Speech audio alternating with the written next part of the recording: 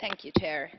If there is one thing we have to make absolutely clear about the Just Transition Fund, is that citizens need to be in the centre of it.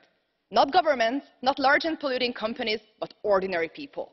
We have to ensure that a just transition reaches the poorest and neediest regions of Europe.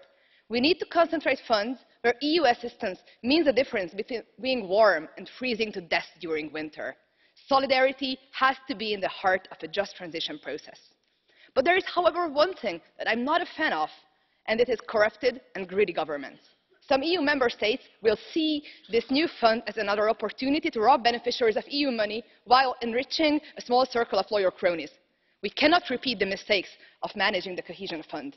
A just transition fund has to operate in the most transparent way, equipped with the right tools to prevent mismanagement of money. Solidarity and transparency must guide the implementation process.